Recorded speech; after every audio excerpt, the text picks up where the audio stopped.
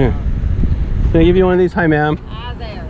My name's Betty Irwin. Hi, Betty. Oh, hey, I told this young man here I've picketed abortion clinics before he was ever born. Well, good job. But anyway, I want to know what's the problem. I called Abigail, the receptionist, and I asked her, I said, oh, why are these people picketing the church? And she said, oh, I don't know, maybe they think we're not doing enough. And I said, well, what do you mean? And she couldn't answer me, so I'm asking you. Yeah. What is it you're wanting these people to do? Well, what happens is Christians in Texas have a good moral opinion. Right? Like if you ask them, should abortion be legal? They'll be like, yes. Is abortion bad? Yes. The orphans that are in Texas that need to be adopted, should they be adopted? Yes. They should be, right? Everybody agrees to that. But nobody's doing what it takes to get it done. Like we should do, like in Texas, there's 13,000 kids like Joe here who were in the foster care system waiting to be adopted, right? Right now. 30,000 churches, 70,000 pastors in Texas. Why are these kids sitting in foster care rotting? Because nobody cares. Because nobody cares, right? We adopted 6, right? And we can't adopt anymore, but we can like exhort, like the Bible says, exhort daily one another to love and good deeds, right? So we do this almost daily, right?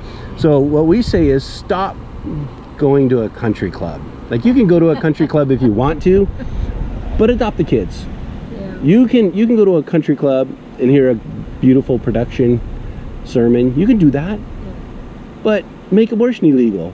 Like whatever we don't do for the least of these, we're not doing for Christ, right? No. So just giving to a crisis pregnancy center or just preaching, because the Bible says they speak with their tongues, but their hearts are far from me. Because God doesn't want our praises. He doesn't want our worship. He doesn't want our sacrifice. What he says is, first, bring mercy and justice to the land, and then your worship. Well, of course, you and I'm sure that you know, I was at First Baptist Dallas 54 years, and they ran me away with their contemporary music. The music here is beautiful. I drive an hour to get here on Sundays just so I can have a certain mindset to even hear the Word of God. But anyway, these are the end times. Yeah. I know you understand that.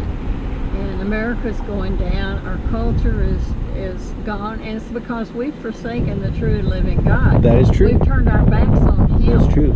And because of Him, I think Houston, Texas was a judgment. I think everything that happens to this nation right now is God trying to get His people, not the pagan, not the drunk, not the people that don't know Jesus, but trying to get His people to wake up and be salt, be light, and be righteousness in this culture. Defend the innocent.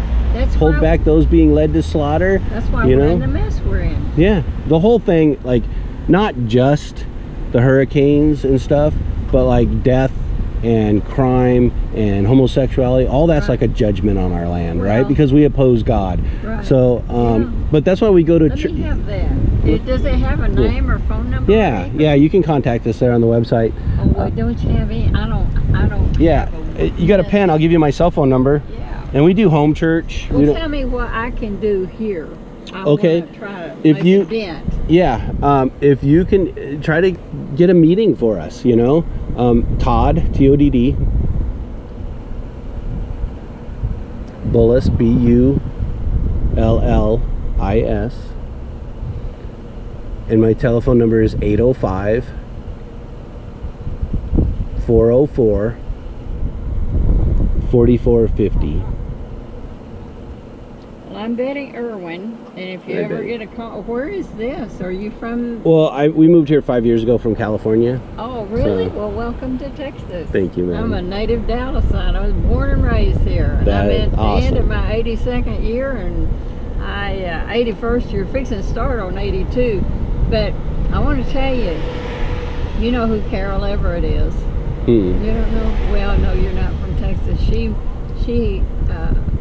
either worked in, it's been years ago, but she either worked or owned an abortion clinic, and she got saved, and she's written a book, 2 books I think. But man, I tell you, I've stood for hours and hours and hours and hours in front of abortion clinics, and God knows our hearts. Right. And He knows that we care about these babies. Mm-hmm. But we can only do so much. Right. And so I'll be praying for you and your people. Right. Thank you, ma'am. That are taking a stand for righteousness. Mm-hmm. And I'm fixing to go and have lunch with a friend that's lost. And her name is Elaine, and I ask you to pray for the Lord to use me. I witnessed to that woman for about 10 years, and she's 90, and she's losing her memory, and I just asked the Lord today to let me be able to get through to her one more time. I know everybody's not going to be saved, but everybody I know, I want them to be saved. People will come in contact with you because you are salt and light, you know. And we're not mad at these people. We're not protesting them. But we're just saying there's babies being slaughtered, and we can do something. Like, well, last year they were saying that there's 1,500. This was last year, 1,500 homeless teenagers in Frisco, Texas, the most affluent city in north central Texas. There's 1,500 homeless teenagers. Yeah. That's a shame and a disgrace. Yeah. Well, just like in foster care, 13,000 kids, we have 70,000 pastors. 13,000 kids are waiting to be adopted, but nobody wants them because they're not babies. And it's like, Joe, we adopted out of foster care at like 13 years old. And he's a great kid. Yes. And God loves him as much as any born child from parents that go to this church or any other church, you know? Yes. So. Well, I'm sorry to take your time, but last Sunday I said, you know, I got to talk to these people. And then I called the church and asked what their problem was. And yeah, they just turned the sprinklers on us. We've been here for 5 weeks, and they just figured out, hey, well, maybe if we turn the sprinklers on them, they'll leave. So we're not your enemy. No. You know, like, and they don't come out and talk to us. They don't come out and, like, you know, they told us they'd call the police when we come on their property, you know, and it's like, look, we're not mad or crazy, you know. You're not Black Lives Matter. Yeah. Yeah, all lives matter, you know. Like, yeah, well, that's what I say. But anyway, this is a very affluent church. Yeah. Very affluent. Yeah. I'm a widow. My sweetheart was killed in a hospital 14 years ago, and I know what it is to survive. I know what it is to struggle, and it's going to be difficult to these people not to make waves. They like for everything to be nice and calm and happy. Yeah. And I'm used to strong preaching about sin and hell. Well, come to our house on Sunday night. We eat together, and then we talk about the Word of God and how we're supposed to apply the Word of God. Yes. So, like, you'll get my 7-year-old go, well, what does it mean that there's even the dogs get scraps from the table? Like, what is he talking about, you know? And we all talk about it, you know, and it's awesome. So, do you live here in Frisco? Little Elm. Oh, I don't know where that's at. It's right next door. It's like right over there. It's not far. Yeah. A few minutes. Well, I live in Southwest Mesquite, so I'm a fur piece from here, but it's a blessing to see you all. Thank you. And don't get discouraged. I'll be praying for you. You just do what the Lord says. My wife's right over there talking with some people right now, but I would love to have her meet you. Yeah. Well, my name's Betty Irwin. All right, baby. And again, I've been trying to get out in this end of the country because I like to try to have an influence on people. Well, I can't have much of an influence an hour away from here. Yeah. But anyway, the Lord keeps not letting me have a place to live. I've lived on 3/4 of an acre for 59 years. And they're not going to hem me up in an apartment anywhere. So anyway, it's been a joy to meet you. It's been a joy to meet you too, Betty. And take courage.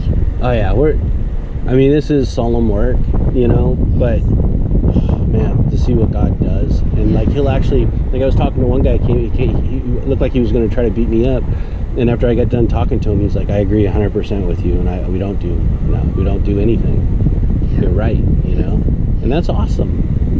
You know, so, and He is so good, like what He's done in our lives. We adopted 6 kids out of foster care. We can't adopt anymore, but we can, like, ask people why they're not doing it. Because most people adopt because they want bigger families or they want a family. Right. But we need to adopt because the kids need loving homes. Yes. And we're Christians.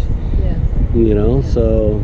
I used to, years ago, my husband and I, we used to participate in Lester Roloff's ministry down in Corpus Christi, Texas, and he had homes for boys and girls on drugs, girls pregnant, you know, whatever. And then he had a home for drunk alcoholics, and just, you know, there's a ministry for God's people to have in the culture around them. Right. My daddy used to say, I'd rather see a sermon anytime than to hear one. Yeah. Because Daddy liked to watch the way people lived. He said, I can tell you whether they know Jesus or not by the way they live and the way they react to things. So I've taken too much of your time. But anyway, thank you. Take care. God bless.